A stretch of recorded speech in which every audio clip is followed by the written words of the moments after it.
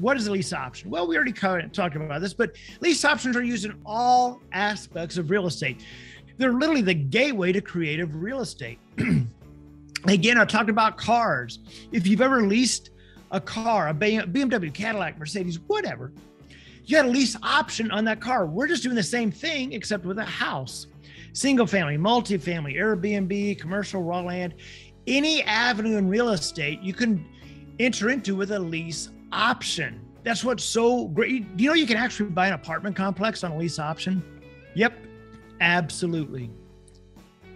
So like I said before, lease option is simply a lease with a separate option of purchase that allows the buyer the option to buy the house at a set price before the lease expires. Just like leasing a car, we simply flip the lease option to the end buyer. So it's a contract that gives your company the right to lease purchase the home with the right to assign, just like a wholesale, you typically assign a wholesale deal, your rights to the actual end buyer. Again, pretty houses, pretty profits. I always say pretty houses, pretty sellers, pretty profits. So who are these sellers? Why would a seller want to even consider a lease option? Well, that's simple. You see, these sellers are not desperate, right? This is very important what I'm showing you right now. These sellers are not desperate. They're simply looking for a plan B. So maybe they've tried to sell for sell by owner, or maybe they've tried MLS. Maybe they've tried to sell for 30 days, 60 days, 90 or more days. You see, the longer a seller tries to sell a house, the more they need a plan B.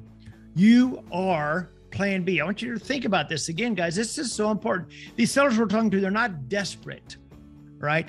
They're simply looking for a plan B. Plan A is MLS, hope for the best. Plan A, maybe for sell by owner and try to get a cash offer. Well, when that doesn't happen after a month, then 2 months and 3 months, and you come along and go, hey, I've got plan B here for you.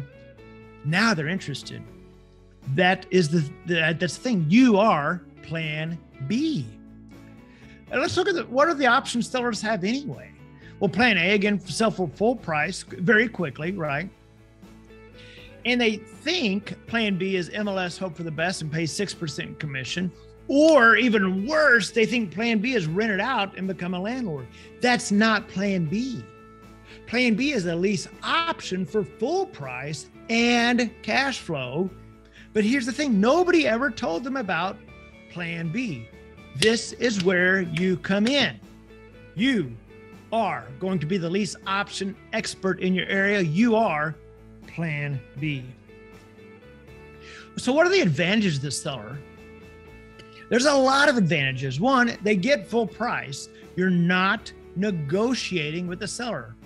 They want $300,000. Okay, great. What's your email address? Let me get you the contract. Boom. They get full price. You're not negotiating. You get cash flow each month. Our sellers on average cash flow about $500 or more a month. That's pretty significant. And no commissions. That's huge. That's huge. On a $300,000 house, that's $18,000 they're saving just in commissions. And the buyers we're working with, these are serious buyers. These are not renters. And our buyers get a home warranty, so all the repairs are covered. Very hands-off for the seller. And again, our buyers get financed in 10 to 12 months. Excuse me. I do 12-month contracts. So they're very short-term. Buyers get financed quickly. Buyers are happy, sellers are happy. So it is literally a no-brainer for the seller. On a $400,000 house, the seller is going to make $24,000 more plus their cash flow using a lease option. Guys, I don't know if you've looked at cars lately. $24,000, you can get a very, very nice used car. You can actually get a new car for that, but $24,000, that's a lot of money. And here's the thing, because the benefits of the lease options and because you are plan B, you are the lease option expert, you never have to convince a seller. This is so powerful. You literally never have to convince a seller. It's totally different than negotiating. All right. I never convince a seller. I simply go, hi, I see what you want. I've got this. Maybe it'll work. Maybe it won't. Let me know.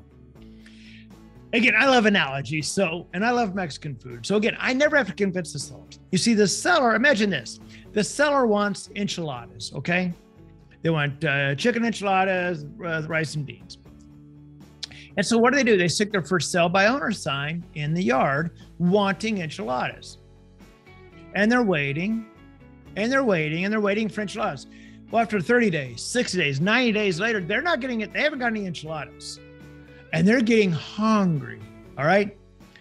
I simply go, hey, I know you want enchiladas. That's great. I've got fajitas. I've got beef fajitas, chicken fajitas. I got peppers, tortillas, everything. Maybe you want them, maybe not. Just, let me know. Well, here's the thing. When they see there are no enchiladas coming, they love the fajitas, right? Do you see what I'm saying? They're getting hungry after 30 days, 60 days, 90 days. They're like, hey, let me see those fajitas again. So how do you become the superhero? Well, again, you're helping a seller that can't sell, and you're helping a buyer that can't buy or just wants a little bit of time to buy. It is a win-win-win situation. Now, I know you're thinking, oh, John, I don't know. I'm kind of scared talking to sellers. I don't know. I bet they ask a lot of really tough questions, don't they? Nope.